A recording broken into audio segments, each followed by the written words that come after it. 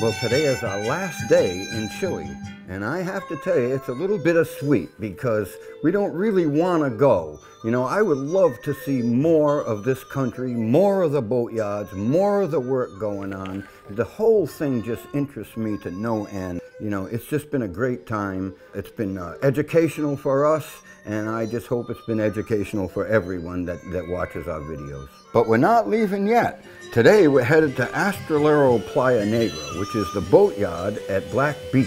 And they tell me that there's some serious work going on there, and I just can't wait to see it.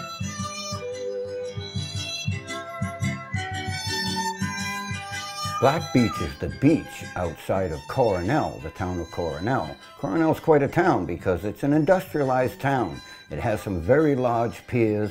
What those piers are being used for, I'm not quite certain, but it's either for, you know, oil tankers or freighters or something like that. They also have a railway going through the town here. So, you know, there's some shipping going on here. It's a busy town. The reason why they call it Black Beach is because the beach is black. It's seriously black sand, especially when it's wet.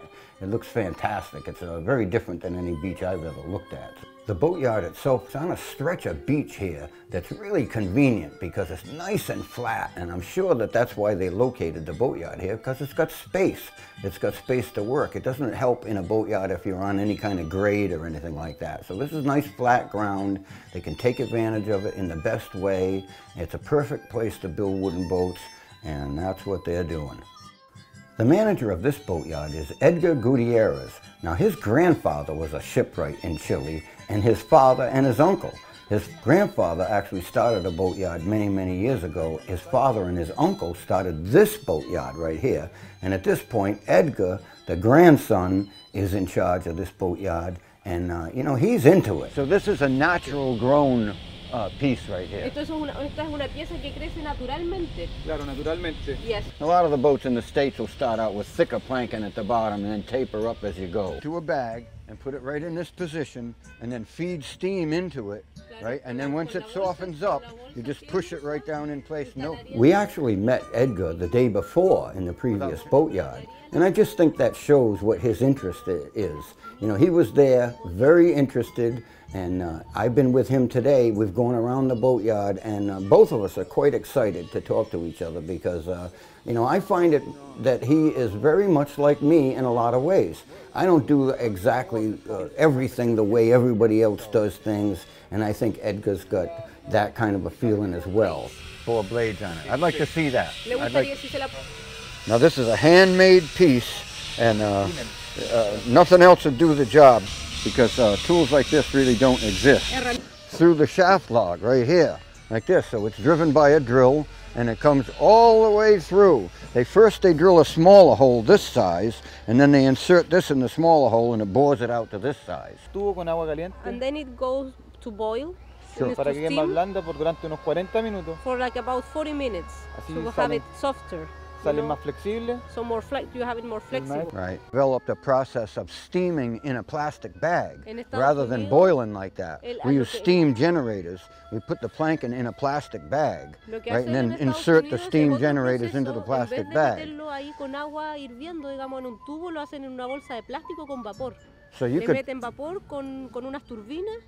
Y así lo hace más hace que la tabla sea más flexible. So you could put the plank up and hang it right here, and then steam it right here, and bend it while it's still steaming. Entonces lo que hacen es moldearla mientras todavía está con el proceso de vapor, digamos. And then after it's bent, you can continue to steam it for a while. Y después que ya ha sido, you know, and I got to talk to him about some of the things that I do, the way I go about things, and we were both very much interested in the way each one of us does different things, and I think we learned quite a bit from each other. And, you know, there's things that we can actually take into the field and actually use. So, you know, he's done me a lot of good looking at these boats and the way they're built, and I think I've done some good down here myself. They're just doing a lot of work in this boatyard. It's very productive, and you know, the pace does not stop. They're setting up frames, planking up and everything, so it's really something to watch these people working away. Now here's one of the shipwrights cutting planking out with a chainsaw. And he doesn't have a little tiny chainsaw. He's got a real powerful chainsaw. And, you know, it's quite a process. I've been watching him to see exactly how he goes about it. And, you know, I wouldn't have done it exactly that way, but I think that after watching him, I can see exactly why he does it. They dig a little ditch down there with the tip of the chainsaw, maybe 1/4 of an inch from the line, and it really helps in following the line afterwards because the line isn't hiding under the chainsaw, and you can work it in both directions. It's kind of a technique that requires quite a bit of understanding. It also requires quite a bit of strength. I don't really have that strength, but I can get away with it. So they handed the chainsaw to me, and off I went, and I thought that was pretty interesting because not everybody in the world would have got an opportunity to pick up one of these chainsaws and actually start working.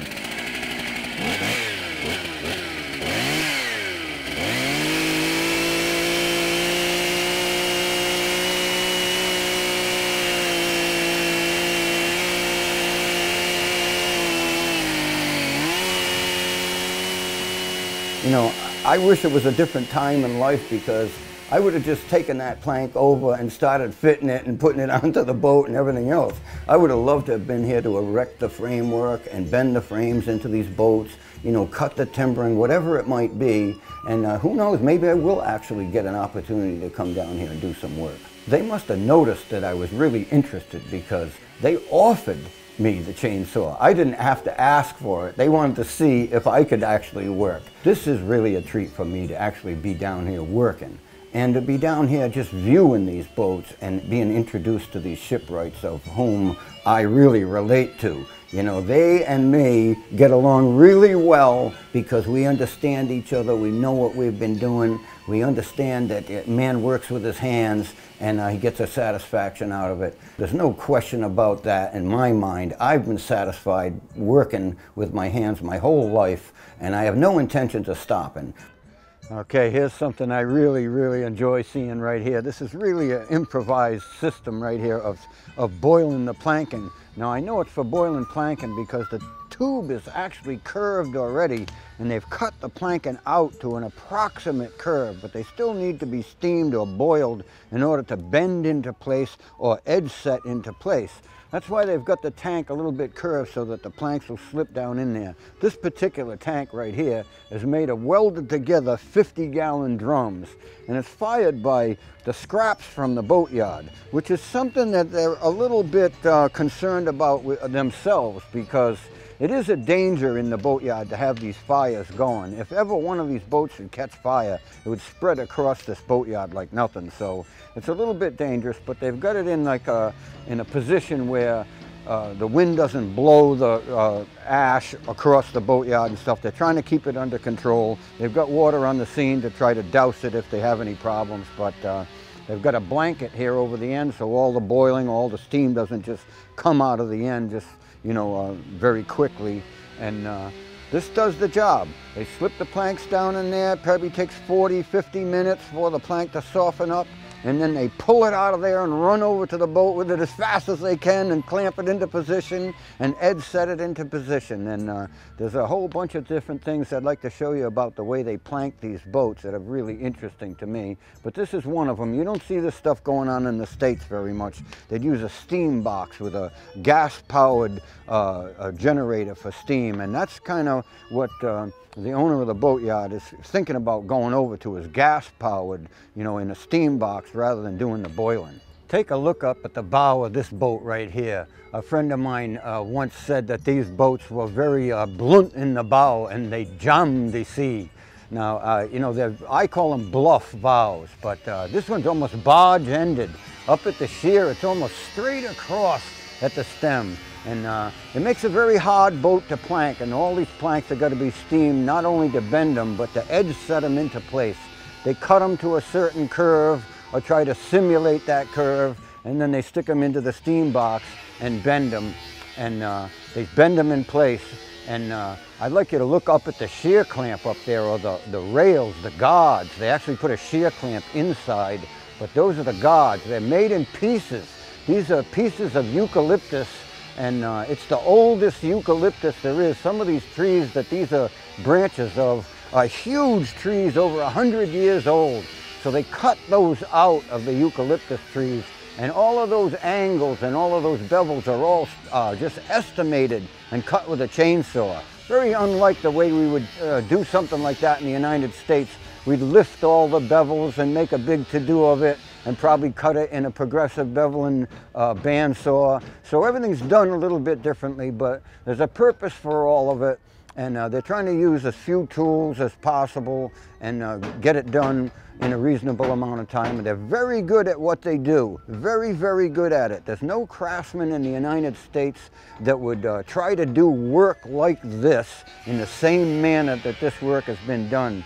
Now I'm looking over at this other one here. This one's in a fairly finished state, and you can see that that bluff bow is just absolutely incredible. They just part the sea when they come down off a wave. They don't allow the boat to sink down into the waves, and it probably creates a different motion in the boat than we're used to seeing in boats. So it's quite spectacular to see these boats going together. All of these boats are in a different state of completion, and I'm going to go around and show you some of the different things and the way they go about putting these boats together. One of the things that Edgar has told me that is one of the favorite things that he's got to do is to go out in the woods himself and pick these logs himself. It's a whole process of taking the logs out of the woods, bringing them to the boatyard and sawing them up, so he gets to witness the entire process. The timbering doesn't come from another concern or another company. It's all done by this boatyard, and you know, I think it's fantastic, because I think that's one of the things that I like the most too, is visiting sawmills and different things like that, and getting lumber out of the woods. I don't get a chance to do it as often as I'd like to do it, but this is really the Chilean version of a sawmill right here. This timber right here is sawn out. This is going to be one of the engine beds that sits down longitudinally in the bilge of the boat. And the last timber on the other side of this large timber is going to be sawn exactly like this for an engine bed. All done with a chainsaw, like I said, and it doesn't have to be any better than that. That timber's just as strong no matter how you saw it out. So here's some of the eucalyptus trees that they use to frame out these boats. They are spectacular, and they're huge. This tree, this is the top of the log right here, and it's 3 feet across. The bottom of the log is almost 4 feet across, and you can see the heart in the tree is well off to one side. Exactly why that is, I don't know, but maybe one side of the tree is facing the sun or something like that, but I'm sure that this tree right here, or this log, is slated for use in these boats. And they've got a couple alongside of it, quite a few more alongside of that, and some longer pieces. Here's a piece that I'm sure is going to be used as a keel, because it's got the starting of a branch alongside of it right here. So it might be a stem and 4 foot or something along those lines, or a stern post or something like that. But they'll use a chainsaw only to cut the pieces out that they need. No bandsaw, no sawmill, chainsaw and electric plane. Incredible. Now here's a cut in a eucalyptus tree trunk that's been done with a chainsaw. It's going to be paralleled, I'm sure, with another cut for some sort of timbering, but that is an incredible piece of work, because as I sight down it, it's incredibly straight. As a matter of fact, I mean, I can't imagine how a man can do that good of work with a chainsaw and have it come out as good as that. It's incredible. Here's another one over here to my right. And you can see that it's got some slots cut in it right here. Those are they put some pencil lines on there and dug some slots in it. Now they're going to stick the chainsaw right through there and cut this into like 5-bys. And that'll also be used in the boat for some particular purpose. I'm not sure what that purpose is going to be, but this is an area where they do a lot of the first cutting with the chainsaws to come up with the timbering for the keels and the stems and different things like that. And then they'll bring it inside and touch it up and use it, and then run an electric plane over it, smooth it out a little bit, and get it into the boat. This boatyard is just too cool for words as far as I'm concerned. Everything is going on here. The boatyard is just fun. Work is fun, and they're all having a good time smiling, but you know what? Everybody's getting hungry, and they've decided that we should all go back to the shop. They prepared a special dish that they call a disc. And it's not too hard to see why they call it a disc. It's made in a big giant disc over an open flame, and it's got seafood and chicken and all these different things. It's like a big stew of all different kinds of things. You can take your pick. You know, if you like seafood, there's seafood. If you like chicken, it's in there. There's sausage, I believe, in there. And the smell of it is just making its way around the whole boatyard. It's great. And, you know, it's given us the opportunity to sit down and eat. I think when you eat with people, you get to know people even better. And it was an opportunity to speak with them about their aspirations, what they like to do. They asked me questions about my life and what I did, and I told them what I could. After lunch, we got a taste of the program that the university and the boatyard have put together. And I believe what their intention here is to do is to really interest young people in the building of boats, the sailing of boats, and just in general, you know, the marine trades. What we've got here are two small boats that have been built in conjunction with the university and the boatyard and the students of the university. This isn't very much unlike what we do in the States in a lot of situations. I mean, this is just a standard weave fiberglass cloth and epoxy resin. The epoxy resin is made in Brazil. It's a 2-to-1 mix, and very simple to do here. We're just fiberglassing over the keel here first and down onto the plywood. So we're kind of poking at it with the brush to get the air out from underneath it. It's going to come out great. It's a plywood design. It's a very old European, I think German design actually, and it's not unlike many of the designs that used to be in the United States in the 50s, really. This is very similar to a Lightning class sailboat or a Blue Jay. I'm here with Lucien. He's a Frenchman. He's lived in Chile for many years. He's quite an accomplished sailor, and he's very much interested in all these same projects that I'm interested in. It's great to be working with someone like this. We've got an American, myself, we've got a Frenchman here, we've got some Chileans, and we all work together the same way, and we're going to get it done. So if you can sail a small boat, you can sail a big boat. So sail training is done quite regularly on smaller boats of this size, and this is no different than that. So I think there'll be many, many people anxious to sail this little boat as well as be involved in building it. And hopefully these boats will go on to teach quite a few things to the students: sailing, seamanship, carpentry, boat building. All the marine trades, like I said, could possibly stem from a project like this. Well, what an experience it's been coming down to Chile. I mean, traveling is not something that I'm really used to, but I think I'm going to try to get used to it because it really interests me, and we would like to visit other countries, you know, where there's other wooden boat building going on, because it's wooden boat building that really interests me, and I don't know if I could be quite as enthusiastic about any other subject as wooden boat building.